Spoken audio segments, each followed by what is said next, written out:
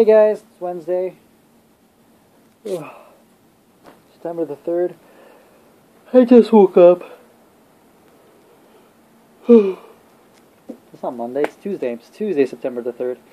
Can't you tell I just woke up? And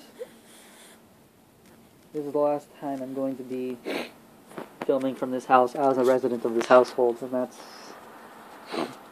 honestly one of the most surreal things I've ever said today.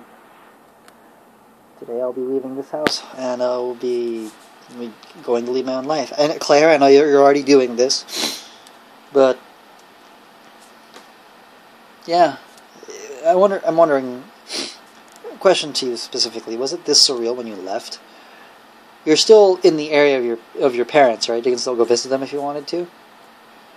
I honestly can't remember. I'm a horrible person when it comes to remembering stuff like that.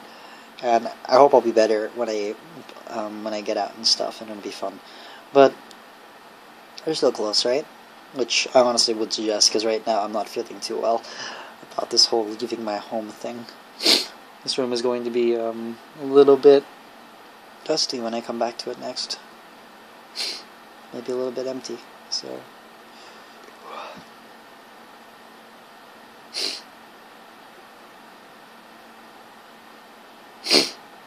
Wow, okay, try not to cry. Okay, this week's challenge, just gonna skip ahead straight to that. Challenge number 6, as it were, is going to be to find a quote from a book you really, really like that you've read recently. And by recently, I mean book you've, like maybe possibly the last book you've read, and read it to me and discuss why it's your favorite quote. It may be hard to decide how that is a good like a good competition, because like I said, this is a prize-winning competition, and you're going to be winning a prize.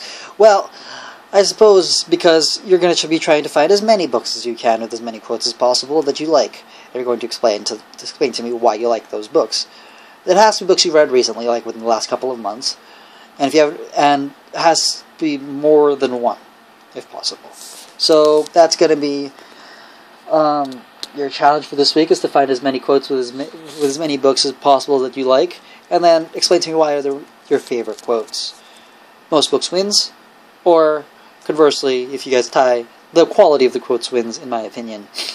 The reason for this challenge is because I'm going to be bored when I get out of boot camp, I think, and I'm going to want some novels to read. So, preferably novels. I don't mind if they're non-fiction, but I'm not sure how many good quotes will be coming out of non-fiction unless it's a history book. Like biology, don't see too many good quotes coming out of that one. So, yeah, hope you guys are doing well.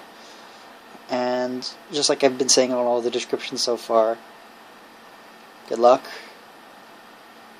stay safe, and DFTBA, guys. Gosh, I'm trying hard not to cry right now.